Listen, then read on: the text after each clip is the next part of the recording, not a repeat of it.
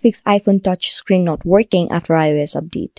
If you're struggling with the same problem, don't worry, as we have brought you some simple tricks and tips on how you can fix that. Firstly, what you have to do is go and tap on your settings.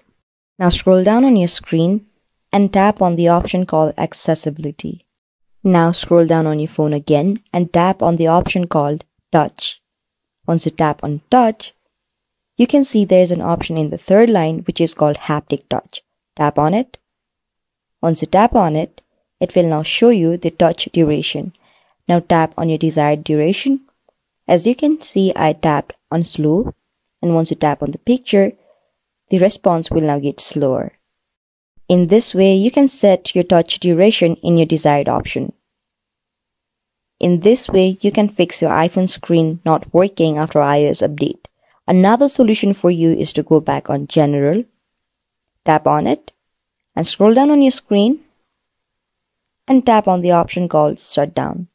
When you shut down your phone and restart it, it will automatically reboot your phone and fix all of the settings.